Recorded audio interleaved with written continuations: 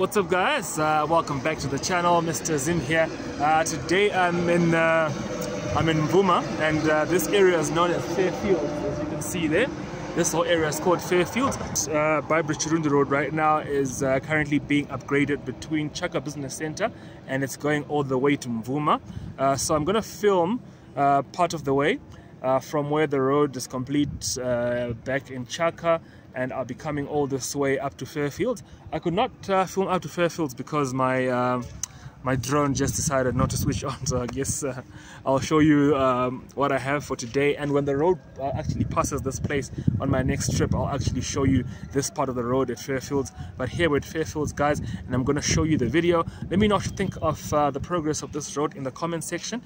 This section here is being done by fossil contractors. The section I drove, which was complete, very smooth, so I hope that they'll do a good job all the way.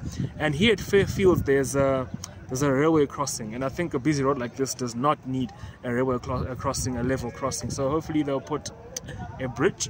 In my wishful thinking, that's what I hope. But guys, I hope you enjoy the video, and yeah, let me know what you think of this project in the comment section. This is Mvuma, this is Fairfields, guys. Enjoy the video, and if you've got history about Fairfields, please do drop a comment if you know about Fairfields, or some people call it or called it Fio. This is the place called Fio, guys. But yeah, this is what we have for you guys. There's one of the tippers actually passing by.